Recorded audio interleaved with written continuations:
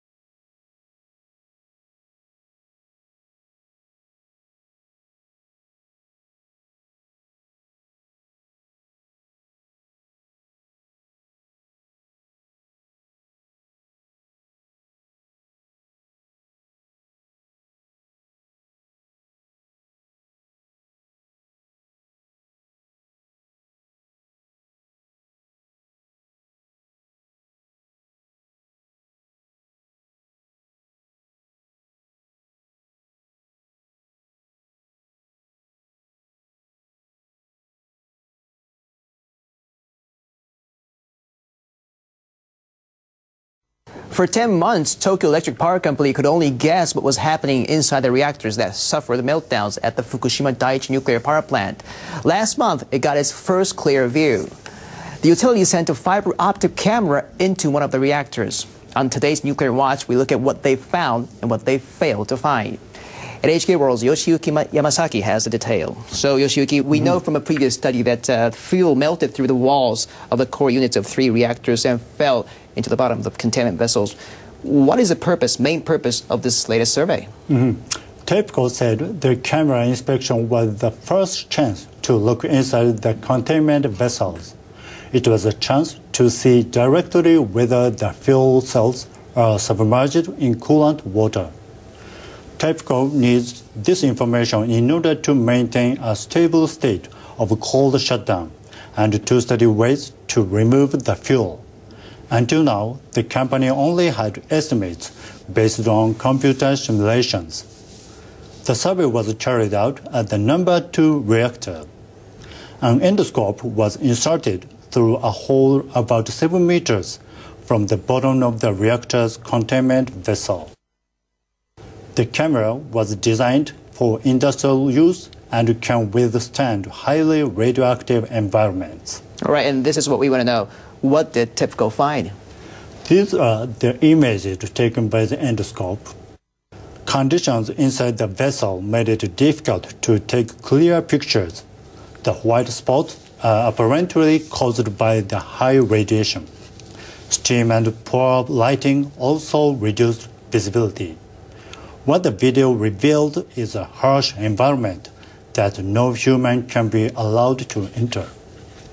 But TEPCO did manage to capture several useful images. This one shows pipes that are partially rusted.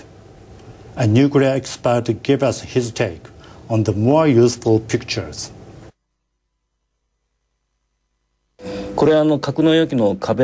The coating inside the containment vessel might be peeling off in places after being exposed to high temperatures.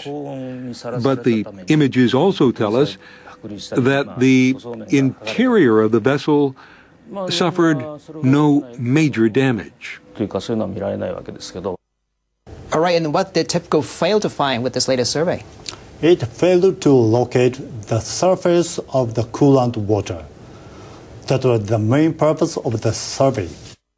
The camera took this vertical image inside the vessel. The grating is located 4 meters from the bottom of the vessel. TEPCO had expected it to be covered by water. And you mean the melted fuel in the reactor may not be submerged? TEPCO did collect other evidence during the survey to show that the fuel is being kept relatively cool. It measured the temperature inside the containment vessel for the first time during this survey. It was 44.7 degrees Celsius, low enough to indicate the fuel is in a cool and stable condition. Professor Ninokata said TEPCO needs to continue to study the situation inside the reactors to prepare for decommissioning work. I believe the saying, a picture's worth 1,000 words. This survey was the first step for TEPCO to ascertain what's going on inside reactors, rather than relying on assumption. Getting a clear look inside the reactors is essential for TEPCO to develop a safe and efficient plan for decommissioning. The utilities says it will attempt another inspection after developing a new type of camera that can go further inside and get a clearer view. All right, we sure are looking forward to that. Yoshiyuki Yamasaki for this week's Nuclear Watch. Thank you, Yamasaki. Appreciate it. Thank you.